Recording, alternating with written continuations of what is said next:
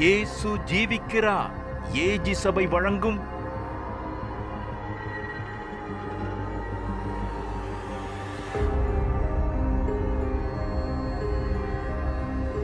சத்திய வசனங்கள். Man, hallelujah. Hallelujah. இந்த மலையிலே ஆண்டவரை நாம் சேர்ந்து ஆராதிப்பது ஆமென் மிகுந்த மகிழ்ச்சியாக இருக்கிறது. ஆமென், ஹல்லேலூயா. ஆண்டவருடைய நாமம் மகிமைப்படுவதாக. ஆமென். நம் யாவரும் நம்முடைய தலைகளை தாழ்த்தி ஆண்டவர் இன்றைக்கு நம்மளோடு பேசத்தக்கதாய் நாம் ஜெபிப்போம். Glory, hallelujah. Hallelujah, hallelujah, hallelujah. ஆண்டவரே, எங்களோடு நீங்கள் பேசுங்க ஆண்டவரே, எங்களோடு இடைப்படுங்க ஆண்டவரே. பரிசுத்த ஆவியானவரே, நீர் ஆண்டவரே எங்களோடு இடைப்பட வேணுமா ஜெபிக்கிறோம். உடைய நாமம் மகிமைப்படட்டும். நீர் உயர்த்தப்படுவீராக. நீங்கள் ஆளுகை செய்யுங்க, நீங்கள் உயர்த்தப்படுங்க. உமக்கே சகல துதி கன மகிமை யாவற்றையும் நாங்கள் ஏறெடுக்கிறோம். இயேசுவின் நாமத்தை வேண்டிக் கொள்கிறோம் ஜீவனுள்ள நல்ல பிதாவே. ஆமென், ஆமென், ஹல்லேலூயா. ஆண்டவருடைய நாமம் மகிமைப்படுவதாக. நம்ம எடுத்து நாம் வாசிப்போம். ஏசாயாவின் புத்தகம் 44வது அதிகாரம் 6வது வசனத்தை நாம் எடுத்து நாம் வாசிப்போம். ஏசாயாவின் புத்தகம் 44வது அதிகாரம் 6வது வசனத்தை நாம் எடுத்து நாம் வாசிப்போம். நான் முந்தினவரும் நான் பிந்தினவரும் தானே, என்னை தவிர தேவன் இல்லை என்று இஸ்ரவேலின் ராஜாவாகிய கர்த்தரும் சேனைகளின் கர்த்தராகிய அவனுடைய மீட்பரும் சொல்லுகிறார். ஆமென், ஹல்லேலூயா. ஆண்டவருடைய நாமம் மகிமைப்படுவதாக. இந்த இடத்துல நாம் பார்க்கிறோம், நான் முந்தினவரும் நான் பிந்தினவரும் தானே. பழைய ஏற்பாடு காலத்தில் இந்த ஒரு இடத்துல மாத்திரம்தான் ஆண்டவர் நான் முந்தினவரும் நான் பிந்தினவரும் தானே என்று சொல்லுகிறார். புதிய ஏற்பாடு காலத்தில் நிறைய இடங்களிலே வெளிப்படுத்தின விசேஷங்கள் நிறைய இடத்துல நாம் பார்க்க முடியும். நான் முந்தினவரும் நான் பிந்தினவரும், நான் அல்பாவும் நான் ஒமேகாவும், நான் துவக்கமும் நான் முடிவும் என்று நாம் பார்க்க முடியும். ஆனால் பழைய ஏற்பாடு முழுவதிலும் இந்த ஒரு பகுதியில் தான் நான் முந்தினவரும் நான் பிந்தினவரும் தானே, என்னை தவிர தேவன் இல்லை என்று இஸ்ரவேலின் ராஜாவாகிய கர்த்தரும் சேனைகளின் கர்த்தராகிய அவனுடைய மீட்பரும் சொல்லுகிறார். இன்றைக்கு நம்ம பார்க்க போகிற தலைப்பு மீட்பரை குறித்து நாம் பார்க்க போகிறோம். மீட்பரை குறித்து நாம் பார்க்க போகிறோம். முழு வேதாகமத்தில் 18 தடவை மாத்திரம்தான் இந்த மீட்பரை குறித்து சொல்லப்பட்டிருக்கு. மீட்பர் என்ற வார்த்தை, மீட்பர் என்ற பதம் 18 முறை தான் முழு வேதாகமத்தில் வருகிறது. ஆமென். இந்த மீட்பரை குறித்து நாம் பார்க்க போகிறோம். நான் வாசித்த பொழுது, நான் தியானித்த பொழுது மிக ஆசீர்வாதமாக இருந்தது. ஆமென். நம்முடைய வாழ்க்கையில் ஏன் மீட்பர் தேவைப்படுகிறார், நம்முடைய வாழ்க்கையில் முதலாவது ஏன் மீட்பர் தேவைப்படுகிறார் என்று நாம் தெரிந்து கொண்டால் தான் அந்த மீட்பருடைய முக்கியத்துவத்தை நாம் அறிந்து கொள்ள முடியும்.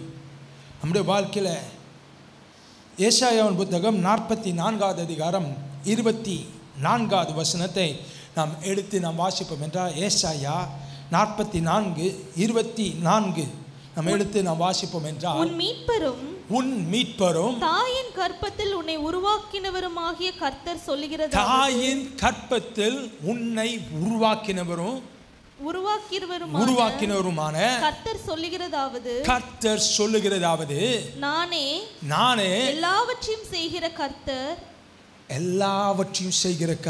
ஆமென். நானே எல்லாவற்றையும் செய்கிற கர்த்தர். நான் ஒருவராய் வானங்களை விரித்து நானே பூமியை பரப்பினவர். ஆமென், ஹல்லேலூயா, ஹல்லேலூயா. இந்த இடத்துல ஆமென், உன் மீட்பரும் தாயின் கர்ப்பத்தில் உன்னை உருவாக்கினவர். யார் உருவாக்கினா? உங்கள் மீட்பர் உருவாக்கி இருக்கிறார். ஆமென். உங்கள் மீட்பர் உங்களை உருவாக்கிக்கிறார். அது மாத்திரமல்ல, ஆமென், ஹல்லேலூயா, உருவாக்கினவருமான கர்த்தர் சொல்லுகிறதாவது, நானே எல்லாவற்றையும் செய்கிறவர். ஏதோ கொஞ்சத்தை செய்கிறதல்ல. என்ன சொல்லப்பட்டிருக்கு? எல்லாவற்றையும், உங்களுக்கு தெரிந்த தெரியாத உங்களுடைய தேவைகள், உங்களுடைய குறைகள் எல்லாவற்றையும், ஆமென், எல்லாவற்றையும் செய்கிற கர்த்தர். நான் ஒருவராய் வானங்களை விரித்து. அந்த காலத்தில் அந்த காலத்தில் இருந்த நபர்களுக்கு அவர்களுக்கு மிகுந்த பயம் என்னன்னா, எங்கள் வானம் வந்து எங்கள் தலையில் விழுந்துருன்ற பயம். அந்த காலத்தில் இருந்தவங்களுக்கு வானம் எங்கள் தலையில் விழுந்துடும். ஆனால் ஆண்டவர் இன்னைக்கு வரைக்கும் ஆமென் அவர் சொல்கிறார், நான் ஒருவராய் வானங்களை விரித்து சொல்லியிருக்கிறார். வானங்களை விரித்தாருன்னா இன்னைக்கு வரைக்கும் நம்ம தலையில் விழாதபடிக்கு அவர் பாதுகாக்கிறார். ஆமென். வானங்களை விரித்து நானே பூமியை பரப்பினவர். இங்கேருந்து நம்ம அமெரிக்காவுக்கு போக முடியல, அவ்வளவு காசு செலவாகுது. ஆனால் ஆண்டவர் சொல்கிறார், என்ன சொல்கிறாரு, நானே பூமியை மொத்தத்தையும் பரப்பினவர், சரிசமமாக எல்லாம் பரப்பி இருக்கிறேன். ஆமென். அவரால் செய்யக்கூடாத காரியம் ஒன்றுமே இல்லை. ஆமென். ஹல்லேலூயா. ஆண்டவர் சர்வ வல்லமையுள்ள தேவன். இந்த இடத்துல நாம் பார்க்கிறோம் என்றால், உன் மீட்பரும் தாயின் கற்பத்தில் உன்னை உருவாக்கினார். தாயின் கற்பத்தில் உருவாக்குறது ரொம்ப ஆச்சரியமான காரியம். முதலாவது தாயின் கற்பத்தில் நம்ம உருவாகும் போது முதலாவது உருவாகிறது நம்முடைய இருதயம். முதலாவது நம்முடைய தாயின் கருவில் உருவாகிறது இருதயம். வேறு எந்த அவயங்களும் உருவாவதற்கு முன்னதாக நம்மளுடைய இருதயம் துடிக்க ஆரம்பிக்கிறது, இரத்தத்தை மற்ற இடங்களுக்கெல்லாம் செலுத்துகிறது. யோசித்து பாருங்கள், ஒன்றுமே உருவாகலை. கிட்னி உருவாகலை, கண் உருவாகலை, கை கால் உருவாகலை, எதுவும் உருவாகலை. ஆனால் இருதயம் ஒண்டி உருவாகி அது துடிக்க ஆரம்பித்து அது இரத்தத்தை செலுத்தி கொண்டே இருக்கிறது. அப்படி இருக்கிறப்ப ஒன்று உருவாதற்குன்னதாக ஆமென் இருதயம் துடிக்குதுன்னா, இப்போ எல்லாம் இருக்குது ஆனால் கொஞ்சம் பலவீனம் அடைந்திருக்கு அப்படின்னா நிச்சயமாக அது துடிக்கும். ஆமென். ஹல்லேலூயா. விசுவாசிக்கிற கரங்களை உயர்த்தி ஆமென். ஹல்லேலூயா. நிச்சயமாக துடிக்கும். ஆமென். ஹல்லேலூயா. நிச்சயமாக உங்கள் வாழ்க்கையில் அற்புதம் நடக்கும். ஆமென். ஹல்லேலூயா. ஆண்டவர் செய்வார். ஆமென். தாயின் கருவில் உருவாகிறதுனா ஆமென் அது லேசான காரியம் இல்லை. ஆமென். ஹல்லேலூயா. எகிப்தியர்கள் வந்து இஸ்ரவேல் இந்த குமாரரை என்ன சொல்கிறாங்கன்னா, ஆண் பிள்ளையாக இருந்துச்சுன்னா தாயின் கருவிலேயே அது பிறக்கும் போதே தாயின் கருவிலே சாவடிச்சு பிறக்கவே கூடாது. ஆண் குழந்தைனா பிறக்கவே கூடாது. ஆனால் ஆண்டவர் தாயின் கருவில் பாதுகாக்கிறவர்.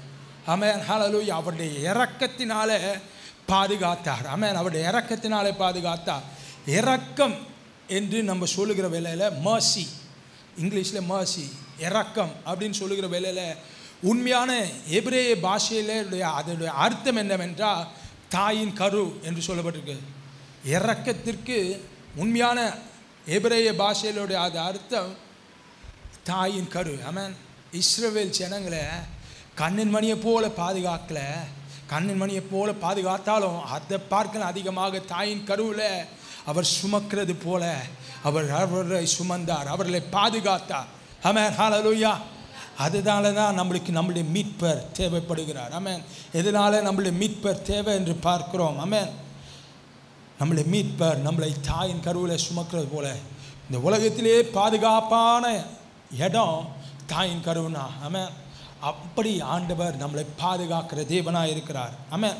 ரெண்டாவது ஏன் மீட்பர் நம்மளுக்கு தேவைப்படுகிறார்? ஏசாயாவின் புத்தகம் 41வது அதிகாரம் 14வது வசனத்தை நாம் வாசிப்போம். ஏசாயா 41வது அதிகாரம் 14வது வசனத்தை நாம் வாசிப்போம். யாக்கோபு என்னும் பூச்சியே, இஸ்ரவேலின் சிறு கூட்டமே, பயப்படாதே, நான் உனக்கு துணை நிற்கிறேன் என்று கர்த்தரும் இஸ்ரவேலின் பரிசுத்தருமாகிய உன் மீட்பர் உரைக்கிறார். ஆமென். ஹல்லேலூயா. யாக்கோபெனும் பூச்சி, இஸ்ரவேல் எனும் சிறு கூட்டம், பயப்படாதே என்று சொல்வதற்கு மீட்பர் இருக்கிறார், தேவைப்படுகிறார். ஆமென். ஹல்லேலூயா. நான் உனக்கு உதவி பண்ணுகிறேன் என்று சொல்வதற்கு கர்த்தர் மீட்பர் நம்மளோடு இருக்கிறார். ஆமென். ஹல்லேலூயா. பயப்படாதே, நான் உனக்கு துணை செய்வேன், நான் உனக்கு உதவி செய்வேன். ஆமென். ஹல்லேலூயா. ஆண்டவருடைய நாமம் மகிமைப்படுவதாக. நிறைய நேரத்தில் இஸ்ரவேல் ஜனங்களை பார்த்து எதிரிகள் என்ன, இவங்க சின்ன கூட்டமாக இருக்கிறாங்க, இன்றைக்கு வரைக்கும் சின்ன கூட்டமாக இருக்கிறாங்க. சரித்திரத்தில் நம்ம பார்த்தோம்னா மிக படையெடுக்கப்பட்ட தேசம் எதுன்னு பார்த்தீங்கன்னா இஸ்ரவேல் தேசம்னா. அதிக மக்கள் வந்து படையெடுத்து அவர்களை எப்படியாச்சும் அழித்து விடணும். அது சின்ன பூச்சின்றதுனால நசிக்கிடலாம், ஈஸியாக நசிக்கிடலாம். நிறைய நேரத்தில் நம்முடைய வாழ்க்கையில் நிறைய பேர் சொல்லுகிறது, உன்னை நசிக்கிறேன் பேர், ஒரு அடி விட்டனா நீ அப்படியே சுருண்டு போயிடுவேன், ஒன்றுமில்லாமல் ஆக்கிடுவேன். ஒரு முதுகெலும்பு இல்லாத பூச்சி நீ என்ன பெரிய சுண்டக்கா பையன் நீ அப்படின்னு நம்மளை திட்டுகிறது, நம்மளை அப்படி கேவலமாக பேசுகிறது உண்டு. ஆனால் கர்த்தர் உங்கள் மீட்பர், அவர் என்ன சொல்லுகிறார்? பயப்படாத, நான் உனக்கு உதவி செய்வேன்றார். துணை நிற்கிறேன், உதவி செய்வேன். ஆமாம், துணை நிற்கிறாரு. துணை நின்று அவர் உதவி செய்வார். ஆமாம். சங்கீதம் 118 13 14 நம்ம வாசித்தோம் என்றால், சங்கீதம் 118 13 14 நம்ம பார்த்தோம் என்றால், நான் விழும்படி நீ என்னை தள்ளினாய், கர்த்தரோ எனக்கு உதவி செய்தார். ஆமென், ஹalleluya. இந்த இடத்துல ஆங்கில வேதாகமத்தில் விதமாக சொல்லப்படுது, யூ புஷ்ட் மீ ஆர், என்னை வேகமாக கீழே தள்ளிட்டேன், இனிமேல் எந்திரிக்கவே கூடாதுன்னு நீ என்னை கீழே தள்ளின. நிச்சயமாக என்னால் எந்திரிக்க முடியாது. ஆனால் எப்படி போடப்பட்டிருக்கு? கர்த்தரோ என் மீட்பர் எனக்கு உதவி செய்தார், என் மீட்பர் என் கரத்தை பிடித்து தூக்கினார். ஆமென், ஹalleluya. மறுபடியும் விழுந்த இடத்திலே நிற்க வைத்தார், மறுபடியும் உனக்கு முன்பாகவே நிற்க வைத்தார். ஆமென், ஹalleluya. நீ தள்ளிட்டு இப்படி திரும்பி பார்க்கறதுக்குள்ளே நான் நின்றுட்டேன், காரணம் கர்த்தர் என்ன தூக்கிட்டார். ஆமென், ஹalleluya, ஹalleluya. ஆண்டவருடைய நாம மகிமைப்படுவதாக. அந்த அடுத்த வசனத்தை நம்ம வாசிப்போம். கர்த்தர் என் பெலனும் என் கீதமுமானவர். கர்த்தர் என் பெலன். ஆமென், ஹalleluya. என் பெலன்ல நான் சமாளிக்க முடியாது. ஆமென், என் பெலன் ஒன்றுமே இல்லை. ஆமென், கர்த்தர் என் பெலன். ஆமென், ஹalleluya. கர்த்தர் என் பெலன். ஹalleluya. கர்த்தர் என் சகாயர், கர்த்தர் என்னுடைய பெலன். ஆமென், ஹalleluya. ஆண்டவருடைய நாம மகிமைப்படுவதாக. நீங்கள் யோசிச்சு பாருங்க, தாவீது 17 வயசு பையன், ரொம்ப சின்ன பையன், உருவத்தில் பார்ப்பதற்கு மிக சிறியவன். அப்படி இருக்கிறவரை கோலியாத்து கூட சண்டை போட வச்சா, பார்த்தா உருவத்தின்படி பார்த்தா கோலியாத்துனா ஜெயிப்பாருன்னு தெரியும். ஏதோ சிம்சோனையும் கோலியாத்தையும் நிற்க வச்சு சண்டை போட வச்சா அது சரி சமமாக இருக்கும். ரெண்டு பேருமே பலசாலிகள், ரெண்டு பேருமே தைரியசாலிகள், யுத்த வீரர்கள். அவங்க சண்டை போட்டால் இதுவாக இருக்கும். ஆனால் தாவீது ரொம்ப சின்ன பையன், அவனை போய் சண்டை போட வச்சா நம்மளுக்கு நிச்சயமாக தெரியும், முடிவே பண்ணிடுவோம், கோலியாத்துனா ஜெயிப்பாருன்னு. ஆனால் கர்த்தர் உதவி செஞ்சா, ஆமென், ஹalleluya, கோலியாத்தும் தோற்றுருவான். ஆமென், ஹalleluya. கர்த்தர் உதவி செஞ்சா. நான் படிக்கிற சமயத்தில் அது கோலியாத்து வெறும் யுத்த வீரன் கிடையாது, மந்திர தந்திரங்களை நன்றாக கை தேர்ந்தவனும், மந்திர தந்திரங்களை ரொம்ப நல்லா கை தேர்ந்தவன். அப்போ வெறும் யுத்தம் பண்ணுறது இல்லை, மந்திர தந்திரங்களோடு யுத்தம் பண்ணணும். அப்போ என்ன நடக்குது? ஆண்டவர் உதவி செய்கிறார். எப்படி உதவி செய்கிறார்னா, அந்த யுத்தத்தை நடத்துகிறது கர்த்தர். ஆமென், ஹalleluya. அந்த இடத்துல வேத பண்டிதர்கள் விதமாக சொல்லுகிறார்கள், தேவ தூதரே அந்த இடத்துல இறங்கி வந்து கோலியாத்தோட யுத்தம் பண்ணினாராம். ஆண்டவருடைய வல்லமைக்கும் அந்த இடத்துல மந்திரங்களும் ஆமென் சண்டை போட்டு கொண்டது. ஆமென், ஹalleluya. மாம்சத்தினாலும் இரத்தத்தினாலும் அல்ல, ஆவிகளோடும் துரைத்தனங்களோடும். ஆமென், உங்களுக்கு அப்பாற்பட்ட வல்லமைகளோடு ஆவியானவர், ஆமென், பரிசுத்த ஆவியானவர் உங்களுக்குள்ளே இருந்து, மீட்பர் உங்களுக்குள்ளே இருந்து சண்டை போடுகிறார், யுத்தத்தை பண்ணுகிறார். நிச்சயமாக யுத்தத்தில் வெற்றியை காண்பார். ஆமென்.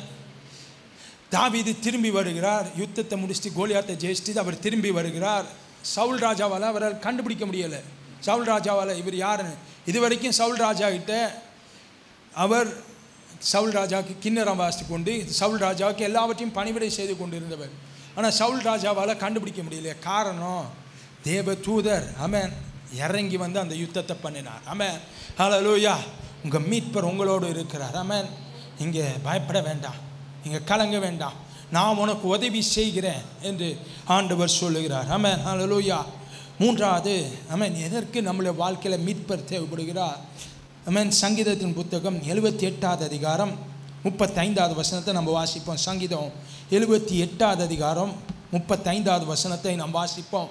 தேவன் தங்கள் கண்மலை என்றும் தேவன் தங்கள் கண்மலை என்றும் உன்னதமான தேவன் தங்கள் மீட்பர் என்றும் உன்னதமான தேவன் தங்கள் மீட்பர் என்றும் நினைவு கூர்ந்தார்கள். நினைவு கூர்ந்தார்கள். ஆமென், ஹல்லேலூயா.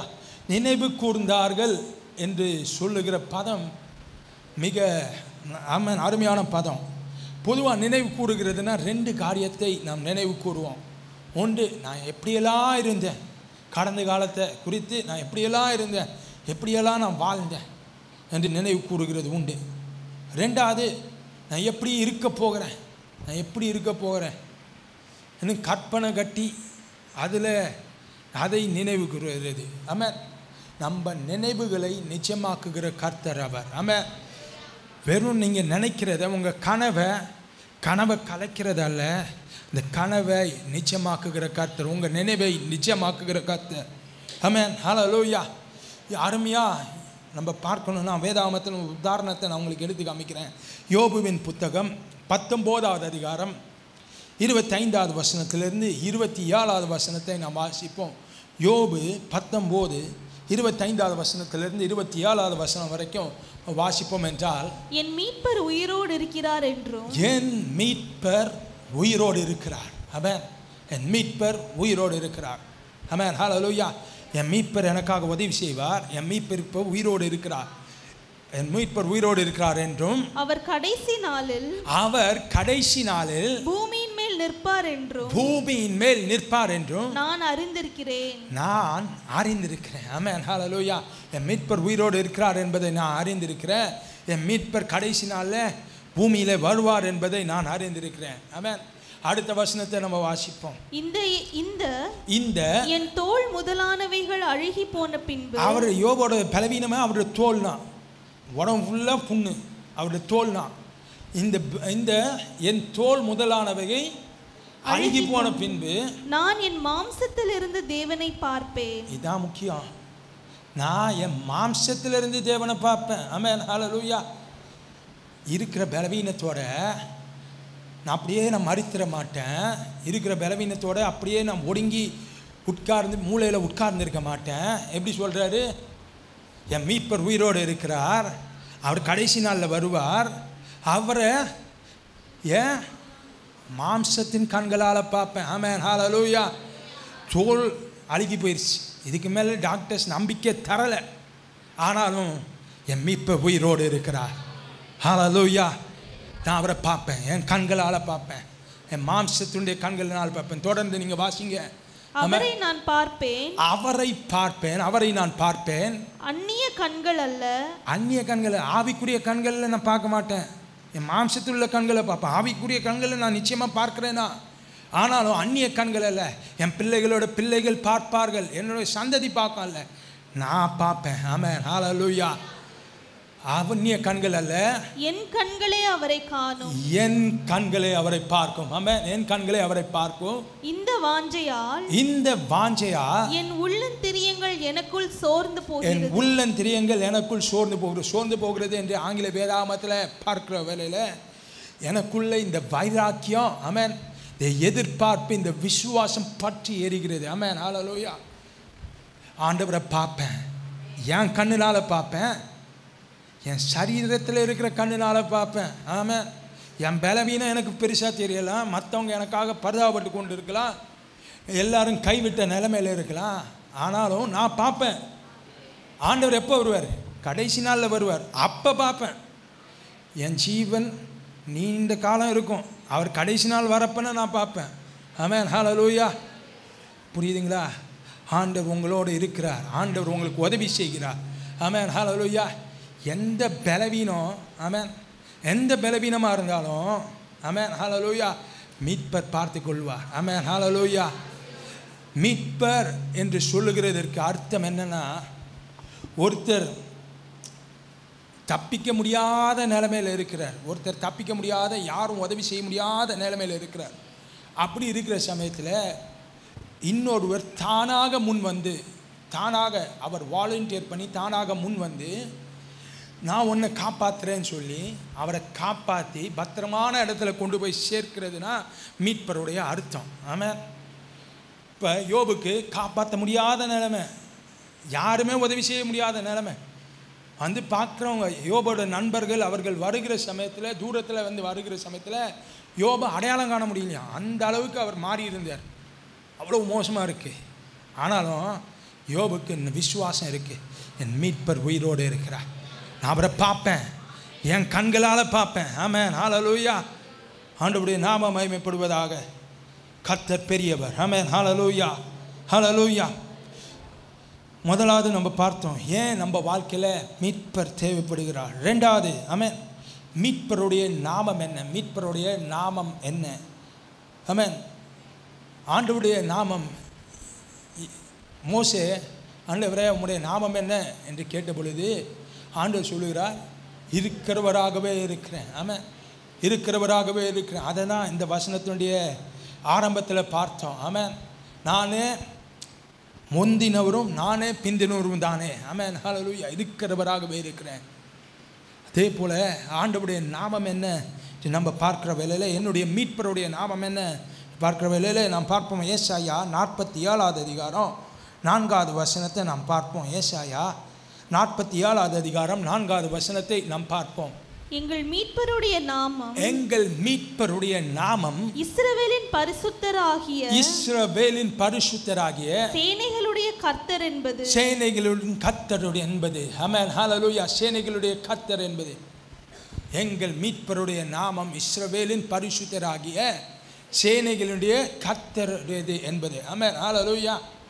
இஸ்ரவேலின் பரிசுத்தர் மாத்திரமல்ல, அவர் சேனைகளின் கர்த்தர். ஆமென். இஸ்ரவேல் ஜனங்களை ஆண்டவர் எகிப்திலிருந்து வெளியில் கொண்டு வருகிற சமயத்தில் பின்னாடியே பார்வோன் துரத்திக்கிட்டு வருகிறான். அப்படி துரத்திக்கிட்டு வருகிற சமயத்தில் அவன் தன்னுடைய மொத்த படையும் கூட்டி கொண்டு வருகிறான். வேத பண்டிதர்கள் இவ்விதமாக சொல்லுகிறார்கள், 50,000 ரதங்களை கொண்டு வந்தானாம். 50,000 ரதங்களையும் 1,00,000 காற்படையும் அவன் கொண்டு வருகிறான். 1,00,000 காற்படையும் அவன் கொண்டு வந்து இஸ்ரவேல் ஜனங்க ராத்திரியில் சிவந்த சமுத்திரத்தை கடக்கிறாங்க. இவன் பொழுது விடியறதுக்குள்ளே நான் இவங்களை எப்படியாச்சும் பிடிச்சிடணும்னு கங்கணம் கட்டிக்கிட்டு பின்னாடியே துரத்திக்கிட்டு வரான். நிறைய நேரத்தில் நம்மளுடைய வாழ்க்கையில் சிலர் நம்மளை சுற்றி கங்கணம் கட்டிக்கிட்டு எப்படியாச்சும் நம்மளை க்ளோஸ் பண்ணிடணும், எப்படியாச்சும் நம்மளை டேமேஜ் ஆக்கிடணும், எப்படியாச்சும் நம்மளை ஒன்றுமில்லாமல் ஆக்கிடணும்னு நினைப்பாங்க. ஆனால் கர்த்தர், அவருடைய நாமம் சேனைகளின் கர்த்தர். ஆமென், ஹல்லேலூயா. பார்வோன் என்னென்னா துரத்திக்கிட்டு வந்தாலும் அவனால் முடியலை. ஆமென். காரணம், சேனைகளின் கர்த்தருடைய அவருக்கு முன்பதாக அவர் நிற்க முடியலை. சேனைகளின் கர்த்தர். ஆமென். அவர் உங்களுடைய யுத்தங்களை பண்ணுகிறார். ஆமென், ஹல்லேலூயா. மாத்திரமல்ல, நற்செய்தியை கொண்டு வருகிறார். ஆமென், ஹல்லேலூயா. இயேசு கிறிஸ்து பிறந்தப்ப ஆண்டவர் அந்த மேய்ப்பர்களுக்கு அவருடைய முழு சேனையும் வந்து, ஆமென், பூமியிலே சமாதானம் என்று அவர்கள் பாட்டு பாடினார்கள். ஆமென், ஹல்லேலூயா. யுத்தங்களை மாத்திரம் பண்ணுகிறதில்ல, சேனைகளின் கர்த்தர் உங்களுக்கு நற்செய்தியும் கொண்டு வருகிறார். ஆமென், ஹல்லேலூயா. ஆண்டவருடைய நாமம் மகிமைப்படுவதாக. ஆமென். சர்வ வல்லமையுள்ள தேவன். ஆமென், ஹல்லேலூயா. ரெண்டாவது, நம்முடைய மீட்பருடைய நாமம் என்ன? எரேமியா 50வது அதிகாரம் 34வது வசனம். எரேமியா 50வது அதிகாரம் 34வது வசனத்தை நாம் வாசிப்போம். எரேமியா 50:34 நாம் வாசிப்போம். அவர்களுடைய மீட்பரோவெனில் வல்லமை உள்ளவர். எப்படி போடப்பட்டிருக்கு?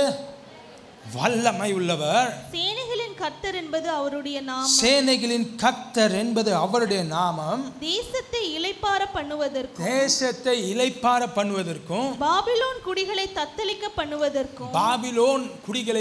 பண்ணுவதற்கும் அவர்களுடைய வழக்கை அவர் நடத்துவார். ஆங்கில வேதாகமத்தில் இவ்விதமாக போடப்பட்டிருக்கு. எப்படின்னா, தேசத்தை இளைப்பாற பண்ணுகிறதுக்கும் என்ன பண்ணுவாராம், உங்கள் வழக்கு அவர் எடுத்துப்பாராம். உங்கள் வழக்கு அவர் எடுத்துக்கிட்டு அதனால் பாபிலோனை என்ன பண்ணுவார்? பாபிலோனை தத்தளிக்க பண்ணுவார். பாபிலோனை தத்தளிக்க. உங்களுக்கு விரோதமாக எது எழும்பினாலும் அது வாய்க்காதே போகும். ஆமென். அது எவ்வளோ பெருசாக இருக்கலாம், அது வாய்க்காது போகும். ஆமென், ஹல்லேலூயா. பாபிலோன் பல முறை அவர்கள் படையெடுத்து வந்தார்கள் இஸ்ரவேலுக்கு விரோதமாக. ஆனால் அவர்களால் மேற்கொள்ள முடியலை. கர்த்தர் அனுமதித்தால் ஒழிய அவர்களால் மேற்கொள்ள முடியாது. ஆமென், ஹல்லேலூயா. ஆண்டவருடைய நாமம் மகிமைப்படுவதாக. யோசபாத் ராஜா அவை குறித்து நாம் பார்ப்போம். யோசபாத் ராஜாவை குறித்து பார்த்தோம் என்றால் அவருக்கு ஏற்கனவே திரளான படைகள் இருக்கிறது. கிட்டத்தட்ட 1 மில்லியன் போர் சேவகர் அவர்கிட்ட இருக்கிறாங்க. ஆனால் 3 நாடுகள் அவருக்கு விரோதமாக ஒன்றாக கூடி வருகிறது. அப்படி கூடி வருகிற சமயத்தில் அவர் ரொம்ப பயந்து போயிடுறாரு. வேதாகமத்தில் இருக்குது அவர் பயந்தாருன்னு போடப்பட்டிருக்கு. பயப்படுறதுல தப்பே கிடையாது, பயப்படுறது தப்பே கிடையாது. ஆனால் அவர் பயந்த உடனே அவருடைய சேனைகளை அவர் நம்பாமல் பதட்டத்தில் எல்லாம் உடனே நேராக யுத்தத்துக்கு போங்க என்று சொல்லாமல் அந்த பயத்தோடையே நேராக போய் என்ன பண்ணிட்டார், ஆலயத்தில் முகங்குப்புற விழுந்துட்டார். முகங்குப்புற விழுந்துட்டு அதுக்கப்புறம் முழு தேசத்தை உபவாசம் போட சொல்லி அவர் ஜெபம் பண்ணுறார். அவர் ஜெபம் பண்ணுறார். ஜெபம் பண்ண பொழுது கர்த்தர் ஜெபத்தை கேட்டு ஆமென், ஹல்லேலூயா, என்ன பண்ணுறாரு, பாடவர் குழு அனுப்புன்றார். நீ போவாத, நீ என் ஆலயத்தில் உட்காந்துரு, பாடவர் குழு ஒண்டி அனுப்பிடு வெளியில். ஆமாம், பாடவர் குழு ஒண்டி அனுப்பினோன்னே அவங்க பாடவர் குழு போகிறாங்க. அங்கே எதிரி ஒன்றுமே புரியல. தூரத்துலேருந்து பார்க்குறாங்க. இவங்க பாடு பாடிக்கிட்டு மியூசிக் வாசித்துக்கிட்டு வராங்க. இவங்களுக்கு எதிரிக்கு ஒன்றுமே புரியல. நான் சண்டைக்கு வந்திருக்கேன், இவங்க பாட்டு பாடிக்கிட்டு வரான், ஒன்றுமே புரியல. ஆனால் ஆண்டவர் அங்கே கிரியை செய்ய ஆரம்பிச்சிட்டார். ஆமென், ஹல்லேலூயா. அவர்கள் தங்களுக்குள்ளவே ஆமென் ஒரு குழப்பத்தை உண்டு பண்ணி யார் பெரியவன்ற போட்டி வந்துருச்சு அவங்களுக்குள்ள. வாங்கிட்டு அதிகமாக இருக்கா, ஏன்ட்டு அதிகமாக இருக்கா, யார் பெரியவன், யார் பங்கு நிறையா பிரிச்சுப்பா, அந்த மாதிரிலாம் பிரச்சனை வந்து அவங்களுக்குள்ளே சண்டை போட்டு அவர்களே மறித்து போனாருங்க. ஆமென், ஹல்லேலூயா. உங்கள்கிட்ட என்னதான் இருந்தாலும், என்னதான் அந்தஸ்து, என்னென்ன இருந்தாலும், ஆனாலும் நீங்கள் கர்த்தர் இடத்துல போகும்போது உங்கள் மீட்பர் அவர் வல்லவர். ஆமென், ஹல்லேலூயா. அவர் நேர்த்தியாக செய்து முடிப்பார். அவர் நேர்த்தியாக செய்து முடிப்பார். அவருடைய பிரகாரமாக அவர் செய்து முடிப்பார். ஆமென். நம்ம நினைக்கிறபடி அல்ல, அவருடைய பிரகாரமாக அவர் செய்து முடிக்கிற தேவனாக இருக்கிறார். ஆமென். ஆண்டவருடைய நாமம் மகிமைப்படுவதாக. இதுவரைக்கும் 2 காரியத்தை பார்த்தோம். எதற்கு நம்முடைய வாழ்க்கையில் மீட்பர் தேவைப்படுகிறார், 2வது மீட்பர் ஆமென் அவருடைய நாமம் என்ன, மீட்பருடைய நாமம் என்ன என்று பார்த்தோம். 3வது மீட்பருக்கும் நம்மளுக்கும் உள்ள உறவு எப்படிப்பட்டது என்பதை குறித்து நாம் பார்ப்போம். மீட்பருக்கும் நம்மளுக்கும் உள்ள உறவு எப்படிப்பட்டது என்பதை குறித்து நாம் பார்ப்போம். ஏசாயா 63வது அதிகாரம் 16வது வசனத்தை வாசிப்போம். ஏசாயா 63வது அதிகாரம் 16வது வசனத்தை நாம் வாசிப்போம். தேவரீர் எங்கள் பிதாவாய் இருக்கிறீர். எப்படி போடப்பட்டிருக்கீங்க? எங்கள் பிதாவாய் இருக்கிறீர், அப்பாவாய் இருக்கிறீர், எங்கள் பிதாவாய் இருக்கிறீர். ஆபிரகாம் எங்களை அறியான், ஆபிரகாம் எங்களை அறியான். இஸ்ரவேலுக்கு நாங்கள் அறியப்பட்டவர்களும் அல்ல, இஸ்ரவேலருக்கு நாங்கள் அறியப்பட்டவர்களும் அல்ல. கர்த்தாவே நீர் எங்கள் பிதாவும், நீர் எங்கள் பிதாவும் எங்கள் மீட்பருமாய் இருக்கிறீர், எங்கள் மீட்பருமாய் இருக்கிறீர். இது பூர்வ காலம் முதல் உம்முடைய நாமம், எங்க பூர்வ காலம் முதல் உம்முடைய நாமம் அது. ஆமென், ஹல்லேலூயா. ஆண்டவருடைய நாமம் மகிமைப்படுவதாக. இந்த இடத்துல நம்ம பார்க்கிறோம், ஆபிரகாம் எங்களை அறியான். ஆபிரகாமுக்கு தெரியல யார் பூசா இருக்குன்னு கேட்குறாரு. ஆபிரகாம் நம்மளுடைய முற்பிதா அவர். அதுக்கப்புறம் இஸ்ரவேல் என்ன போடப்பட்டிருக்குன்னா, ஆங்கில வேதாகமத்தில் இந்த இடத்துல அறியப்படவர்களும் அல்ல என்று போடப்பட்டிருக்கு. ஆனால் ஆங்கில வேதாகமத்தில் எங்களை அங்கீகரிக்கவில்லை என்று போடப்பட்டிருக்கு. இந்த இடத்துல ஆண்டவரை அப்பாவாக இந்த இடத்துல சொல்லுகிறார். ஆமென். இயேசு கிறிஸ்து பரமண்டல ஜெபத்தை அவர் இருக்கிற வேளையில் ஒரு முதலாவது ஆரம்பிக்கிறது, பரமண்டலங்களில் இருக்கிற எங்கள் பிதாவே, தனிப்பட்ட பிதா. ஆமென். தனிப்பட்ட விதத்தில் அந்த உறவை கொண்டு வருகிறார். ஆமென். நம்மளுக்கு ஆண்டவருக்கும் தனிப்பட்ட உறவு இருக்கணும். ஆமென், ஹல்லேலூயா. நீங்கள் சரித்திரத்தில் நீங்கள் பார்த்தீங்கன்னா சமாரியர் என்று ஒருத்தர் இருக்கிறாங்க. சமாரியர் என்ற ஒரு கூட்டத்தார் இருக்கிறாங்க. சாலமோனுக்கு அப்புறம் தேசம் 2ஆக பிரிந்தது. ஆமென். எருசலேம் என்றும் சமாரியா என்றும் இஸ்ரவேல் என்றும் யூதா என்றும் அது பிரிஞ்சிச்சு. அப்படி பிரிஞ்சதில் சமாரியர்களில் அவர்கள் அசீரியர்களுக்கு அடிமைகளாக போனார்கள்.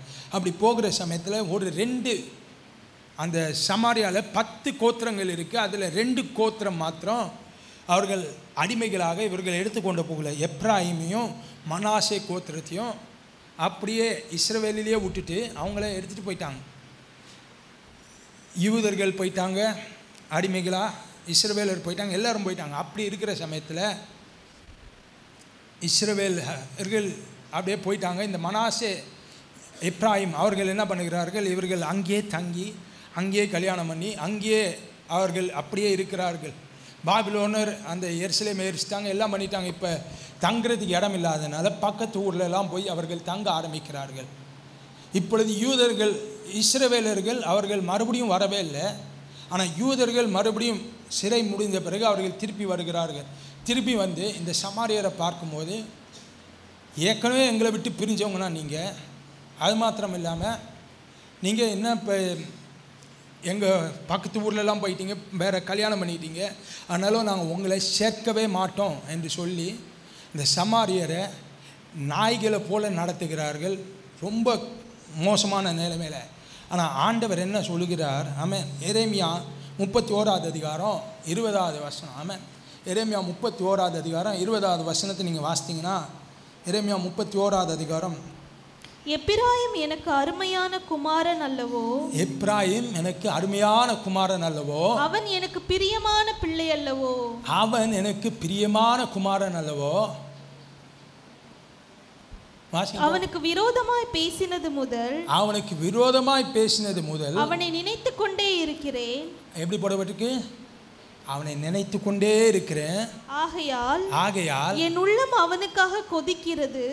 அது ஆங்கில வேதாகமத்தில் பரிதபிக்கிறது என்று போடப்பட்டிருக்கேன். உள்ளம் அவனுக்காக பரிதபிக்கிறது. அவனுக்கு உருக்கமாய் இறங்குவேன் என்று கர்த்தர் சொல்கிறார். அவனுக்கு உருக்கமாய் இறங்குவேன் என்று கர்த்தர் சொல்லுகிறார். ஆமென். ஆபிரகாம் எங்களை அறியான், இஸ்ரவேல் எங்களை அங்கீகரிக்கவில்லைன்னா முகத்தை பார்த்தா தெரியுது, இவன் தெரிஞ்ச முகமான இருக்கிறான். ஆனால் பார்த்துட்டு தெரியாதவன் போலயே முகத்தை திருப்பிட்டு போயிட்டான். அதான் அங்கீகரிக்காம. ஆபிரகாமுக்கு யாருன்னே தெரியல, ஆபிரகாமுடைய பிள்ளைகள்னா யாருன்னே தெரியல. இவங்க இஸ்ரவேலர் அங்கீகரிக்கலை, ஆனால் ஆண்டவர் அங்கீகரிக்கிறார். ஆமென். ஹல்லேலூயா. ஆண்டவர் சேர்த்து கொள்கிறார். அவர் மன்னித்து மறக்கிற ஆண்டவர். ஆமென். அவர் சேர்த்து கொள்கிறார். ஆமென். ஆண்டவர் சமாரிய ஸ்திரீயை போய் பார்க்கிறார். ஆமென். ஆண்டவர் அவருடைய ஓமைகளில் மிக முக்கியமான ஓமையாக நல்ல சமாரியன் என்ற ஒரு ஓமையை அவர் சொல்லுகிறார். ஆமென். நல்ல சமாரியன் என்ற ஓமையை சொல்லுகிறார். ஆமென். யூதர்கள் அவர்களை புறக்கணித்தார்கள், யூதர்கள் அவர்களை வெறுத்தார்கள். ஆனாலும் தகப்பனை போல மீட்பர் அவர்களை சேர்த்து கொண்டார். ஆமென். ஹல்லேலூயா. ஆண்டவருடைய நாமம் மகிமைப்படுவதாக. தகப்பனை போல. ஆமென். அவங்களுடைய தகப்பன் ஆகிய ஆபிரகாம் மறந்துட்டான். இஸ்ரவேலர் அங்கே சுத்த ஆமென் உறவினர்கள், சொந்தக்காரர், ஆமென் சுத்த ஜனத்தார் எல்லாரும் அங்கீகரிக்கவில்லை. ஆனால் கர்த்தர் அவர்களை சேர்த்து கொண்டார். ஆண்டவருடைய நாமம் மகிமைப்படுவதாக. ரெண்டாவது, ஆண்டவர் எப்படி ஆமென் நம்மளோடு உறவாக இருக்கிறார். ஏசாயா 54வது அதிகாரம் 5வது வசனத்தை நாம் பார்ப்போம் என்றால், ஏசாயா 54:5 நாம் பார்ப்போம் என்றால், உன் சிருஷ்டிகரே உன் நாயகர், உன் சிருஷ்டிகரே உன் நாயகர். நாயகர் என்று ஆங்கிலத்தில் சொல்லுகிற சமயத்தில், ஆங்கில வேதாகமத்தில் ஹஸ்பண்ட் என்று சொல்லப்பட்டிருக்கு, உன் கணவர் என்று சொல்லப்பட்டிருக்கு. உன் சிருஷ்டிகரே உன் கணவர், உன் நாயகர். சேனைகளின் கர்த்தர் என்பது அவருடைய நாமம். சேனைகளின் கர்த்தர் என்பது அவருடைய நாமம். இஸ்ரவேலின் பரிசுத்தர் உன் மீட்பர். இஸ்ரவேலின் பரிசுத்தரும் உன் மீட்பர். அவர் சர்வ பூமியின் தேவன் எனப்படுவார். அவர் சர்வ பூமியின் தேவன் எனப்படுவார். ஆமென். ஹல்லேலூயா. அவர் தகப்பனாக இருந்தார். ஆமென். பொழுது உன் கணவராக இருக்கிறார். ஆமென். ஹல்லேலூயா. நாம் பார்த்த வேளையில் ஆமென் ஒரு பெண் குழந்தை பிறந்து முதல் வயதுலேருந்து, நம்ம இந்திய தேசத்தில் பெண்ணின் திருமண வயது 21, நம்ம 25ன்னு வச்சுப்போம். 25 வயசு வரைக்கும் தகப்பனார் சுமந்து கொண்டு வருகிறார், வளர்க்கிறார். அதற்கப்புறம் 25 வயதிலிருந்து 65 வயது வரைக்கும் நம்ம வைத்தோம் என்றால் 40 வருஷம் கணவர் அதற்கப்புறம் அந்த குடும்பத்தை சுமக்கிறார். ஆமென். ஆண்டவர் ஆமென் ஹல்லேலூயா 2 விதத்திலையும் ஆமென் தகப்பனாகவும் கணவராகவும் இருந்து நம்மளை கடைசி வரைக்கும் நடத்துகிறார். ஆமென் ஹல்லேலூயா. தகப்பனுடைய குணாதிசயம் என்னன்னா, தன் பொண்ணு கண்கள்லேருந்து கண்ணீர் வரவே கூடாதுன்னு பார்ப்பார். ஆமென். ஒரு சொட்டு கண்ணீர் வந்துடக்கூடாதுன்னு தகப்பனுடைய எண்ணம். கணவருடைய எண்ணம் என்னன்னு பார்த்தீங்கன்னா, தான் வீட்டில் ஒரு பொருள் குறையப்படக்கூடாது என்பது தான் எண்ணம். ஆமென். பார்த்து எல்லா தேவைகளையும் செய்து முடிக்கிறவர். ஆமென். ஆண்டவர் உங்கள் கண்ணில் தண்ணீர் வரக்கூடாது பார்ப்பார், உங்கள் குறைகளை எல்லாம் நிறைவாக்குவார். ஆமென், ஹல்லேலூயா. ஆண்டவருடைய நாமம் மகிமைப்படுவதாக. ஆமென். மீட்பர். ஆமென், ஹல்லேலூயா. உங்களுக்கு தகப்பனாகும், உங்களுக்கு கணவராக இருந்து உங்களை நடத்த அவர் வல்லமையுள்ளவராக இருக்கிறார். ஆமென், ஹல்லேலூயா. நம்ம மீட்பரை சந்தோஷப்படுத்தணும்னா சில காரியங்களை செய்யக்கூடாது, சில காரியங்களை செய்யணும். அதை வேகமாக நாம் பார்ப்போம். நம்ம மீட்பரை சந்தோஷப்படுத்தணும்னா சில காரியங்களை செய்யக்கூடாது, சில காரியங்களை செய்யணும். முதலாவது எதை செய்யக்கூடாது என்பதை நாம் குறித்து பார்ப்போம். சங்கீதம் 78வது அதிகாரம் 35வது வசனத்திலேருந்து 37வது வசனம் வரைக்கும், அதுக்கப்புறம் 42வது வசனத்தையும் நம்ம வாசிப்போம். சங்கீதம் 78வது அதிகாரம் 35வது வசனத்திலிருந்து 37வது வசனம், அதற்கப்புறம் 42வது வசனத்தை நாம் வாசிப்போம். தேவன் தங்கள் கண்மலை என்றும், தேவன் தங்கள் கண்மலை என்றும், உன்னதமான தேவன் தங்கள் மீட்பர் என்றும், உன்னதமான தேவன் தங்கள் மீட்பர் என்றும் நினைவு கூர்ந்தார்கள். ஆனாலும் இல்லை, இது ஏற்கனவே வாசிட்டோம் பாஸ்டர், மறுபடியும் சொல்றேன். அவர்கள்லாம் நினைவு கூர்ந்தாங்க, சந்தோஷம். ஆனால் அதுக்கப்புறம் அவங்க என்ன பண்ணுறாங்க? நினைவு கூர்ந்த பிறகு ஆனாலும் அவர்கள் தங்கள் வாயினால் அவருக்கு இச்சகம் பேசி, எப்படி போடப்பட்டிருக்கு? இச்சகனா அவருக்கு விரோதமாக பேசி, அவருக்கு இச்சகம் பேசி, தங்கள் நாவினால் அவரிடத்தில் பொய் சொன்னார்கள். எப்படி போடப்பட்டிருக்கு? அவரிடத்துல பொய் சொன்னாங்க. மனசுக்குள்ளே ஒன்று நினைக்கிறது, ஆனால் வாயில் வர்றது ஒன்று. வாயில் வெறும் சோத்திரமாக வருது, ஆனால் மனசுக்குள்ளே கோபம் அவ்வளவு பொங்கிக்கிட்டு வருது. என்ன பண்ண முடியும்? வாயினால் சோத்திரம் வருது. கசப்பும் இனிப்பும் உள்ள தண்ணீர் ஒரே கிணறுல வராது. ஆண்டவர் அதான் சொல்லுகிறார். அது ஸ்தோத்திரிக்கணும், எல்லா நேரத்திலும் ஆண்டவரை ஸ்தோத்திரிக்கணும். அதை தான் ஆண்டவர் சொல்லுகிறார். ஆமென். மனுஷர் கைவிட்டலாம், ஆனால் கர்த்தர் கைவிடலை. உங்கள் கூட இருக்கிறா, நான் உதவி பண்ணுறேன்றார். அப்படி இருக்கிறப்ப கோவப்பட்டு காரியத்தை எடுத்துடாதீங்க. ஆண்டவர் எல்லாவற்றையும் அவர் பொறுப்படுத்தி கொண்டு இருக்கிறார். ஆமென், ஹல்லேலூயா. மனுஷனுடைய கோபம் தேவனுடைய நீதியை நடப்பிக்காது. ஆனால் நீங்கள் கோபப்படுறதுனால தேவனுடைய நீதி நடக்காது. கர்த்தர் செய்யணும்னா நீங்கள் அமைதியாக இருந்து கர்த்தர் கையில் ஒப்பு தரணும். அப்புறம் தொடர்ந்து வாசிப்போம். அவர்கள் இருதயம் அவரிடத்தில் பொய் சொன்னார்கள். அவர்கள் இருதயம் அவரிடத்தில் நிலைவரப்படவில்லை. அவர்களுடைய இருதயம் அவரிடத்தில் நிலைவர சரியா இல்லை. 10 இடத்துல வச்சுட்டு கடைசி ஆண்டவர்கிட்ட வந்து, ஆண்டவரே நான் என்னென்னவோ செஞ்சு பார்த்துட்டேன், இப்போ முடியல, அதனால நான் உங்கள்கிட்ட வந்துட்டேன். ஏன் ஆரம்பத்திலே வந்திருந்தா ஆண்டவர் நேர்த்தியாக செஞ்சு முடிச்சிருப்பார். இப்பயும் நேர்த்தியாக செய்து முடிப்பார். ஆனால் ரொம்ப மோசமாக இருக்காது. இப்போ ரொம்ப மோசமாகிடுச்சு. இப்போ ஆண்டவர்கிட்ட கொண்டு வந்து கந்தரகோலமாக இருக்க, ஆண்டவரை பிச்சு நான் கொண்டு வந்திருக்கிறேன் அப்படின்னு நம்ம சொல்லுகிறோம். அப்படியே இல்லை, ஆரம்பத்திலே ஆண்டவர்கிட்ட போங்க. அதுக்கப்புறம் அவர்கள் இருதயம் அவரிடத்தில் நிலைவரமாக இல்லை. அவருடைய உடன்படிக்கையில் அவர்கள் உண்மையாக இருக்கவில்லை. எப்படி போடப்பட்டிருக்கு? அவருடைய உடன்படிக்கையில் அவர்கள் உண்மையாக இருக்கு. ஆண்டவர் அவருடைய வார்த்தையில் உண்மை உள்ளவராக இருக்கிறார். தாமதமானாலே நம்மளுக்கு எப்படி வருது? மன சங்கடமாகுது. ஆண்டவரே உங்களோட வாக்கு தத்தம் தாமதமாகுது, ஆண்டவரே உங்களோட வாக்கு தத்தம் தாமதமாகுது, ஆண்டவரே இன்னும் நிறைவேறல, அதுக்கே மன சங்கடமாகுது. ஆனால் ஆண்டவர் வாக்கு தத்தத்தில் நம்ம எப்படி இருக்கிறோம்? உண்மையாக இல்லைன்னு சொல்லியிருக்கிறார். 42வது வசனத்தை நம்ம வாசிப்போம். அவருடைய கரத்தையும், எப்படி போடப்பட்டிருக்கு? அவருடைய கரத்தையும் அவர் தங்களை சத்துருவுக்கு விலக்கி மீட்ட நாளையும் நினையாமற் போனார்கள். அவர்கள் தங்கள் சத்துருவுக்கு விலக்கி மீட்ட நாளையும் நினையாமல் போனாங்க. கரத்தை நம்ம வேலைக்காரருடைய கண்க எஜமானின் கரத்தை நோக்கி இருக்கு. ஆசீர்வாதம் பெறப்பெல்லாம் கரத்தை நோக்கி இருந்துட்டு, ஆசீர்வாதம் பெற்ற பிறகு கரத்தை மறந்துட்டு இப்போ ஆண்டவரே இது உங்களுடைய கரமா ஆண்டவரே அப்படின்னு கேட்குற நிலைமைக்கு மாறிடுச்சு. ஆண்டவருடைய காய்களில் ஆணி அடிச்சு அது கூட மறந்துட்டு அப்படி நம்ம இருக்கிறோம். தொடர்ந்து அங்கே பாடப்பட்டிருக்கு, அவர் தங்களை சத்துருக்களுக்கு விலக்கி மீட்ட நாளையும் அதையும் நினைக்கல. என்னைக்கு ஆண்டவர் அற்புதத்தை செஞ்சார், எந்த அற்புதத்தை செஞ்சார் அதெல்லாம் மறந்தாச்சு. இப்போ என் கஷ்டம் எனக்கு பெருசு, அந்த கஷ்டம் உனக்கு தெரியுமா? பக்கத்தில் இருக்கிறவங்களை பார்த்து யாராச்சும் ஆண்டவரை விசுவாசிங்க, ஆண்டவரை விட்டுறாதீங்க அப்படின்னு சொன்னால், என் கஷ்டம் உனக்கு தெரியுமா? உனக்கு புரியுமா? நீ போயிருக்கியா அந்த பக்கம்? உனக்கு வந்தால் தெரியும். நிறைய பேர் அதான் சொல்லுகிறாங்க, உனக்கு வந்தால் தெரியும். அப்படி சொல்லாதீங்க. ஆண்டவர் எல்லாவற்றையும் அவர் கடந்து வந்தவர். ஆமென். எல்லாவற்றையும் அவர் கடந்து வந்தவர். அதனால் ஆண்டவருடைய கரத்தில் நீங்கள் தாங்க. ஆமென். ஹல்லேலூயா. ஆண்டவர் பார்த்து கொள்வார். ஆமென். ஹல்லேலூயா. ஆண்டவர் பார்த்து கொள்வார். அவர் நேர்த்தியாக செய்து முடிக்கிற ஆண்டவர். ஆமென். வழியே தெரியாமல் அந்த பாதை வழியாக உங்களை கொண்டு வந்துடுவார். ஆமென். அந்த உபத்திரவமே இருந்த மாதிரி இல்லாதபடிக்கு ஆண்டவர் உங்களை அழகாக நேர்த்தியாக கடக்க செய்திடுவார். ஆமென். நீங்கள் மாத்திரம் ஆண்டவர் கையில் ஒப்பு கொடுத்தீங்கன்னா. ஆமென். ஹல்லேலூயா. நம்ம செய்ய வேண்டியது என்னென்ன செய்யணும்? ஆமென். ஏசாயா 59:20 நம்ம வாசிப்போம். ஏசாயா 59:20. மீட்பரை சந்தோஷப்படுத்த நம்ம என்ன செய்யணும்? மீட்பர் சீயோனுக்கும் யாக்கோபிலே மீறுதலை விட்டு திரும்புகிறவர்களுக்கும் வருவார் என்று கர்த்தர் சொல்கிறார். மீட்பர் சீயோனுக்கும் யாக்கோபிலே மீறுதலை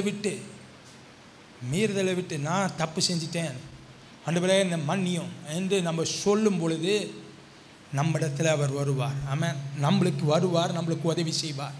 நம்ம மனம் திரும்பும் போது அதுக்கப்புறம் என்ன செய்யணும்? மனம் திரும்பி என்ன செய்யணும்? சங்கீதம் 19:14 நம்ம வாசிப்போம். சங்கீதம் 19:14 நம்ம வாசிப்போம். சங்கீதம் 19:14. என் கண்மலையும் என் மீட்பருமாகிய கர்த்தாவே என் வாயின் வார்த்தைகளும் என் இருதயத்தின் தியானமும் உமது சமூகத்தில் பிரியமாயிருப்பதாக. ஆமென். நிறைய நேரத்தில் வாயின் வார்த்தைகளில் உலக மனிதர்கள் நம்மளுக்கு ஞாபகப்படுத்த வேண்டியதாக இருக்குது. வார்த்தையை அளந்து பேசு, ரொம்ப போகிற, பார்த்து பேசுன்னு நம்மளுக்கு சொல்ல வேண்டியதாக இருக்குது. அப்போ ஆண்டவருடைய சமூகத்தில் நம்ம எப்படி இருக்கணும்? என் வாயின் வார்த்தைகள் மற்றவங்க கேட்குறாங்க, அது மூலமான ஆண்டவருடைய நாமம் மகிமைப்படுது. அதை நம்ம யோசிக்கணும். மாத்திரமல்ல, அதுக்கப்புறம் இருதயத்தின் நினைவு யாருக்குமே தெரியாது, ஆண்டவர் ஒருவருக்கு மாத்திரம்தான் தெரியும். அந்த இருதயத்தின் நினைவிலையும் நம்ம ஆண்டவரை மகிமைப்படுத்தணும். ஆமென். இருதயத்தின் நினைவிலும் நம்ம ஆண்டவரை மகிமைப்படுத்தும் போது ஆமென் ஹல்லேலூயா கர்த்தர் நம்ம சமீபமாக இருப்பார். ஆமென். கடைசி 5வது, ஆமென், என் மீட்பர் என்ன செய்கிறார்? எனக்காக என்ன செய்கிறார்? என் மீட்பர் எனக்காக என்ன செய்கிறார்? நீதிமொழிகள் 23வது அதிகாரம் 11வது வசனத்தை நம்ம வாசிப்போம். நீதிமொழிகள் 23வது அதிகாரம் 11வது வசனத்தை நம்ம வாசிப்போம். அவர்களுடைய மீட்பர் வல்லவர், அவர் உன்னுடனே அவர்களுக்காக வழக்காடுவார். ஆமென் ஹல்லேலூயா. என் மீட்பர் வல்லவர், அவர் உன் கூட இருந்து உங்களுக்காக வழக்காடுவார். ஆமென். உங்களுக்காக வழக்காடுவார். மக்கள்கிட்ட நம்ம வழக்காட போனோம்னா பல வருஷ காலம் செல்லணும். ரெண்டாவது பல ஆயிரக்கணக்கில் செலவு செய்யணும். ஆனால் ஆண்டவர் சொல்கிறாரு, நான் உங்களுக்காக வழக்காடுகிறேன், அதை இலவசமாக செய்கிறேன், சீக்கிரமாக துரிதமாக செய்து முடிப்பேன். ஆமென் ஹல்லேலூயா. அதை தான் ஆண்டவர் சொல்லுகிறார். ஆமென். ஒரு சாதாரண மனிதர் ஒரு இடத்துல போய் உதவியை கெஞ்சி கேட்கிறதற்கும் ஒரு பெரிய பலசாலம் உள்ள மனிதர் போய் எனக்கு இது வேணும்னு கேட்குறதற்கும் பெரிய வித்தியாசம் உண்டு. சாதாரண மனிதர் போனார்னா அப்போ நான் அப்புறமா சொல்கிறேன்னு அனுப்பிச்சி விட்ருவாங்க. ரெண்டாவது தடவை போனார்னா அதான் செய்கிறேன்னு சொல்லிட்டோம்ல, என்ன வந்த சும்மா இந்த பக்கம் வராதுன்னு துரத்தி விட்ருவாங்க. அதே இது பலசாலி உள்ள மனிதர் போனார்னா அவரை பார்த்த பார்வையிலே என்ன பண்ணிடுவாங்க? எதுக்கு சார் வந்திருக்கீங்க, என்ன வேணும், அவங்களா தந்து கேட்பாங்க. ஆமாம்.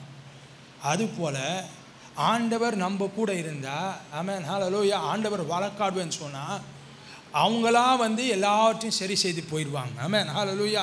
இங்கே ஓடு முயற்சி பண்ண வேணாம், ஆண்டவர் எல்லாவற்றையும் செய்து முடிப்பார். ஆமென். அவங்கள பார்த்த விதத்திலேயே ஆண்டவர் எல்லாவற்றையும் முடித்து விடுவார். ஆமென் ஹல்லேலூயா. ஆண்டவர் சொல்கிறாரு மத்தேயு 28:18 வாசிக்க வேண்டாம். மத்தேயு 28:18 வானத்திலும் பூமியிலும் எனக்கு சகல அதிகாரம் கொடுக்கப்பட்டிருக்கு என்று சொல்லுகிறார். வல்லமை அதிகாரத்துக்கு கட்டுப்பட்டிருக்கிறது. ஒருத்தர் என்னென்னா பெரிய பலவானாக இருந்தாலும் அவர் அதிகாரத்துக்கு கட்டுப்பட்டவராக இருக்கணும். அதுபோல் வல்லமை, பிசாசிட்ட வல்லமை இருக்குது, நம்மளை விட பலசாலி வல்லமைன்னா, ஆனால் அதிகாரத்துக்கு கட்டுப்பட்டாகணும். ஆண்டவர் சொல்கிறாரு, வானத்திலும் பூமியிலும் எனக்கு சகல அதிகாரம் இருக்குன்னு. அந்த அதிகாரத்தை ஆண்டவர் நம்மளுக்கு தருகிறார். லூக்கா 10வது அதிகாரம் 19வது வசனத்தில், லூக்கா 10வது அதிகாரம் 19வது வசனத்தில் அந்த அதிகாரத்தை ஆண்டவர் நம்மளுக்கு தருகிறார். இதோ சர்ப்பங்களையும் தேள்களையும் மிதிக்கவும் சத்துருவினுடைய சகல வல்லமையையும். எப்படி போடப்பட்டிருக்கு? சத்துருடைய சகல வல்லமை. ஏதோ கொஞ்சம் இல்லை, ஏதோ 1-2 இல்லை, சகல வல்லமை. எந்தெந்த விதத்தில் அவன் தாக்க வந்தானோ அதை எல்லாவற்றையும் மேற்கொள்வதற்குரிய அதிகாரத்தை உங்களுக்கு கொடுத்துருக்கிறார். ஆமென். ஒன்றும் அது சேதப்படுத்தாது. ஆமென். ஹல்லேலூயா. அது உங்களை ஒன்றும் மேலே வானத்திலையும் கீழே பூமியிலையும் அது சேதப்படுத்தாது. ஆமென். உங்களுக்கு மந்திரம் வைக்கிறாங்களா, உங்களுக்கு விரோதமாக செயல்படுறாங்களா, அது சேதப்படுத்தாது. ஆமென். யாபேஸ் ஜெபிக்கும் போது அருமையாக சொல்லுகிறார், தீங்கு என்னை துக்கப்படுத்தாதபடி. தீங்கு என்னை துக்கப்படுத்தாதுன்னா, ஆமென், ஹல்லேலூயா, சேதம் என்னை அணுகாது. ஆமென். என்னை அணுகிறது எல்லாம் நன்மையும் கிருபையினா என் பின்னாடி வரும். நன்மையும் கிருபையினா ஆண்டவர் நியமிச்சிருக்கிறார். அது மாத்திரம் தான் வரும். தீமை வராது, சேதம் வராது, எதுவும் வராது. ஆமென், ஹல்லேலூயா. ஏன் சொன்னால் கர்த்தர் மீட்பர் எனக்கு உதவி செய்கிறார். ஆமென். ஆண்டவருடைய நாமம் மகிமைப்படுவதாக. 2வது மீட்பர் நம்மளுக்கு என்ன செய்கிறார்? ஆமென். ஏசாயா 43:14 நம்ம வாசிப்போம். ஏசாயா 43:14 நாம் வாசிப்போம். நான் உங்களுக்காக அரண்களை எல்லாம் இடிந்து விழவும் கல்தேயர் படவுகளிலிருந்து அலறவும் செய்யத்தக்கவர்களை பாபிலோனுக்கு அனுப்பினேன் என்று உங்கள் மீட்பரும் இஸ்ரவேலின் பரிசுத்தருமாகிய கர்த்தர் சொல்கிறார். மீட்பர் என்று சொல்லுகிற சமயத்தில் எல்லாம் ஆண்டவர் இஸ்ரவேலின் பரிசுத்தர் என்று அதையும் சேர்த்து கொள்கிறார். அவர் இஸ்ரவேலின் பரிசுத்தர். பரிசுத்தம் இல்லாமல் அவர், ஆமென், ஹல்லேலூயா, நம்ம சந்திக்க முடியாது. ஆமென். அவர் நம்மளை மீட்டுக்கொள்ள முடியாது. அப்படி நம்ம பரிசுத்தத்தோடு இருக்கும்போது ஆண்டவர் என்ன சொல்லுகிறார் இந்த இடத்துல? நான் உங்களுக்காக என்ன போடப்பட்டிருக்கு? அவருடைய அரண்களைன்னு போடப்பட்டிருக்கு. ஆங்கில வேதாமத்தில் அவர்களுடைய பிரபுக்களை என்று போடப்பட்டிருக்கு. அவர்களுடைய பிரபுக்கள், ராஜாக்கள். அவருடைய ராஜாக்களை என்ன பண்ணுவேன்னா நிர்மூலமாக்கிடுவேன், முடிச்சிருவேன், செஞ்சிருவேன். அதுக்கப்புறம் என்ன போடப்பட்டிருக்கு? அவர்களுடைய படகுகளிலிருந்து அலறல் சத்தம். அவங்க படகுலிருந்து அலறல் சத்தம். படகுல வியாபாரம் பண்ணுவாங்க. அந்த வியாபாரம் ஓய்ந்து போய் அது அலறல் சத்தமாக மாறும். எல்லாம் எதுக்காக? உங்களுக்காக, உனக்காக என்று சொல்லியிருக்கிறார். ஆமென். உங்களுக்கு விரோதமாக எழும்புறவங்க, அவங்க எழும்புனாங்கன்னா உங்களுக்கு நஷ்டம் கிடையாது, அவங்களுக்கு நான் நஷ்டம். ஆமென். காரணம், மீட்பர் உங்களோடு இருக்கிறார். ஆமென், ஹல்லேலூயா. அவர்களை காத்த நிழல் அவர்களை விட்டு போயிற்று. ஆமென். அவர்களை காத்த நிழல் அவர்களை விட்டு போயிற்று. இப்போ அது உங்ககிட்ட இருக்கு. ஆண்டவர் என்ன சொல்கிறார்? அவர்களை, அந்த இதை உண்டு பண்ணுறவர்களை நான் அனுப்பினேன். ஆண்டவர் அனுப்புனாராம் பாபிலோனுக்கு. அந்த மாதிரி உங்களுக்கு விரோதமாக யார் செயல்படுறாங்களோ அவங்களுக்கு விரோதமாக கர்த்தர் அனுப்புகிறார். ஆமென், ஹல்லேலூயா, ஹல்லேலூயா. நீங்கள் பயப்பட வேண்டாம், நீங்கள் கலங்க வேண்டாம். கர்த்தர் உங்களுக்கு உதவி செய்கிறார். மீட்பர் உங்களுக்கு உதவி செய்கிறார். ஆமென். கடைசி ஆண்டவர், ஆமென், உங்கள் மீட்பர் என்ன செய்கிறார்? ஏசாயா 48:17 வாசிப்போம். ஏசாயா 48:17 நாம் வாசிப்போம் என்றால், இஸ்ரவேலின் பரிசுத்தராய் இருக்கிற உன் மீட்பரான கர்த்தர் சொல்லுகிறதாவது, பிரயோஜனமாய் இருக்கிறதை உனக்கு போதித்து நீ நடக்க வேண்டிய வழியிலே உன்னை நடத்துகிற உன் தேவனாகிய கர்த்தர் நானே. உன்னை நடத்துகிற தேவனாகிய கர்த்தர் நானே. ஆமென், ஹல்லேலூயா. ஆண்டவருடைய நாமம் மகிமைப்படுவதாக. இந்த இடத்துல பிரயோஜனமானவைகள் என்று போடப்பட்டிருக்கு. மறுபடியும் ஆங்கில வேதாகமத்தில் I will teach you to profit. எப்படி லாபம் சம்பாதிக்கணும் என்பதை நான் உனக்கு கற்றுத்தருவேன். ஆமென். எப்படி லாபம் சம்பாதிக்கணும், எப்படி நீ வாழ்க்கையில் முன்னேறணும் என்பதை நான் கற்றுத்தருவேன் என்று கர்த்தர் சொல்லுகிறார், மீட்பர் சொல்லுகிறார். ஆமென். அதை தெளிவாக அவர் சொல்லுகிறார். ஆமென். அதை தெளிவாக சொல்லுகிறார். ஏசாயா 60வது அதிகாரம் 17வது வசனம், 16வது வசனம், 17வது வசனத்தை நீங்கள் வாசிங்க. ஏசாயா 60வது அதிகாரம் 16வது வசனம், 17வது வசனத்தை நீங்க வாசித்தீங்கன்னா, நீ ஜாதிகளின் பாலை குடித்து, நீ ஜாதிகளின் பாலை குடித்து ராஜாக்களின் முளைப்பாலையும் உண்டு, ராஜாக்களின் முளைப்பாலையும் உண்டு, கர்த்தராகிய நான் இரட்சகர் என்றும், கர்த்தராகிய நான் இரட்சகர் என்றும், யாக்கோபின் வல்லவர் உன் மீட்பர் என்றும், யாக்கோபின் வல்லவர் உன் மீட்பர் என்றும் அறிந்து கொள்வார். அது அவர்களுடைய எதிரிகள் உங்களுக்கு விரோதமாக செயல்படுறாங்களே, அவங்களுடைய உழைப்பை, அவங்களுடைய சொத்தை, அவர்களுடைய சுதந்திரத்தை ஆண்டவர் என்ன பண்ணுவாராம்? உங்களுக்கு தருவாராம். ஆமென். அதுக்கப்புறம் ஆண்டவர் என்ன சொல்கிறாரு? நான் ஒன்று ஆசீர்வதிக்க ஆரம்பிப்பேன். அடுத்த வசனத்தில் அவர் சொல்லுகிறார், நான் ஒன்று ஆசீர்வதிக்க ஆரம்பிப்பேன். எப்படி ஆசீர்வதிப்பேன் என்று ஆண்டவர் விவரித்து சொல்லுகிறார். ஆமென். நான் வெண்கலத்துக்கு பதிலாக பொன்னையும், நான் வெண்கலத்துக்கு பதிலாக பொன்னையும், இரும்புக்கு பதிலாக வெள்ளியையும், இரும்புக்கு பதிலாக வெள்ளியையும், மரங்களுக்கு பதிலாக வெண்கலத்தையும், மரங்களுக்கு பதிலாக வெண்கலத்தையும், கற்களுக்கு பதிலாக இரும்பையும், கற்களுக்கு பதிலாக இரும்பையும் வரப்பண்ணி உன் கண்காணிகளை, ஆங்கிலத்தில் ஆபீசர்ஸ் என்று போடப்பட்டிருக்கு, உன் கண்காணிகளை சமாதானம் உள்ளவர்களும், உங்க ஆபீசர்ஸ் எல்லாம் சமாதானமா உங்க கூட இருக்கும்படி செய்து, உன் தண்டற்காரரை, உங்க தண்டக்காரரை, இந்த காலத்தில் தண்டக்காரர் என்று சொல்லுகிறோம். தண்டக்காரனா வேற அர்த்தத்தில் இந்த காலத்தில் நம்ம பார்க்கிறோம். ஆனால் அந்த காலத்தில் இடைத்தரகர் என்று சொல்லப்பட்டிருக்கு. உண்மையான அர்த்தம் டீலர்ஸ். ஆங்கில வேதாமத்தில் டீலர்ஸ் என்று போடப்பட்டிருக்கு. இடைத்தரகர்களை அவர்களை நீதியுள்ளவர்களும் ஆக்குவேன், நீதியுள்ளவர்களும் ஆக்குவேன். என்ன சொல்றார் ஆண்டவர்? உங்களுடைய வெண்கலத்தை தங்கமாக மாற்றுவேன். ஆமாம். அதுக்கப்புறம் உங்களுடைய இரும்பை வெள்ளியாக மாற்றுவேன். யோசிச்சு பாருங்கள், உங்கள் வீட்டில் உங்கள் மரம் இருக்குது, அந்த மரம் ஆமாம் வெண்கலமாக முளைக்குது, வெண்கலமாக கனி தருது, உங்களுடைய கற்கள் எல்லாம் இரும்பாக மாறுது. ஆமாம். உங்கள் வீட்டில் பித்தளை குண்டாக இருக்குது, அது தங்கமாக மாறிடுச்சு. யோசிச்சு பாருங்கள், ஆண்டவர் அப்படி ஆசீர்வதிப்பேன்றார். ஆண்டவர் அப்படி ஆசீர்வதிப்பேன்றார். உங்கள் வீட்டில் ஆசீர்வாதம் தங்குன்றார். ஆமென். நான் எல்லாவற்றையும் நானாக ஆசீர்வதிக்கிறவர். ஆமென். இருக்கிறதையும் மாற்றி அமைக்க அவரால் முடியும். ஆமென். ஹல்லேலூயா. எப்படி லாபத்தை கண்டுபிடிக்கணும் என்பதை அவர் உங்களுக்கு சொல்லித் தருவார். எப்படி வாழ்க்கையில் முன்னேறணும் என்பதை அவர் உங்களுக்கு சொல்லித் தருவார். ஆமென். ஹல்லேலூயா. அதை தொடர்ந்து அவர் சொல்லுகிறார், நான் கண்ணை வைத்து நான் உன்னை நடத்துவேன்றார். ஆமென். ஹல்லேலூயா. எப்படி நடக்கணும் என்பதையும் சொல்லித் தருவேன், எப்படி வாழ்க்கையில் முன்னேறணும் என்பதையும் சொல்லித் தருவேன். ஆமென். ஹல்லேலூயா. மீட்பர் உங்களோடு இருக்கிறார் என்றால் ஆமென் உங்களுக்கு உதவி பண்ணுவேன்றார். எந்த விதத்தில்? எதிரிகிட்டேருந்து பாதுகாக்கிறது மாத்திரமல்ல, ஆமென், எதிரிகிட்டேருந்து தப்பு வைக்கிறது மாத்திரமல்ல, உங்களை ஆசீர்வதித்து இங்கே வாழ்க்கையில் படிப்படியாக எப்படி முன்னேறணும், படிப்படியாக எப்படி உயர்வுக்கு வரணும் என்பதையும் நான் காண்பிப்பேன் என்று சொல்லுகிறார். ஆமென். ஹல்லேலூயா. ஹல்லேலூயா. மீட்பர் உயிரோடு இருக்கிறார். ஆமென். ஹல்லேலூயா. என் மீட்பர் உயிரோடு இருக்கிறார். எல்லாரும் சேர்ந்து சொல்லுவோமா? என் மீட்பர் உயிரோடு இருக்கிறார். ஆமென் என்று நான் அறிந்திருக்கிறேன். ஆமென். ஹல்லேலூயா. நாம் அப்படியே நம்ம மேலே நிற்போம். Glory. Hallelujah. Hallelujah. Hallelujah. Glory. ஸ்தோத்திரிக்கிறோம், ஸ்தோத்திரிக்கிறோம் ஆண்டவரே.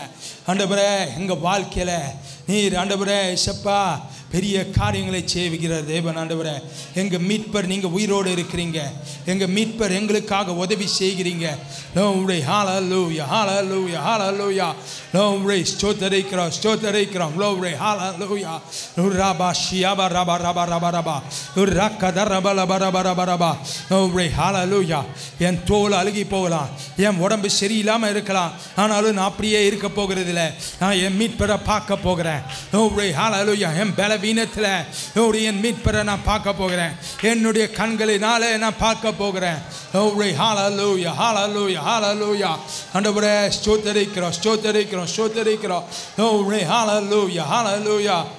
இந்த நாளில் செய்யுமே, இறங்கி செய்யுமே, இந்த நாளில் செய்யுமே, இறங்கி செய்யுமே, ஒரு அற்புதம் நாங்கள் காண செய்யுமே, ஒரு அற்புதம் நாங்கள் காண செய்யுமே, இந்த நாளில் செய்யுமே, இறங்கி செய்யுமே, இந்த நாளில் செய்யுமே, இறங்கி செய்யுமே, ஒரு அற்புதம் நாங்கள் காண செய்யுமே, ஒரு அற்புதம் நாங்கள் காண செய்யுமே.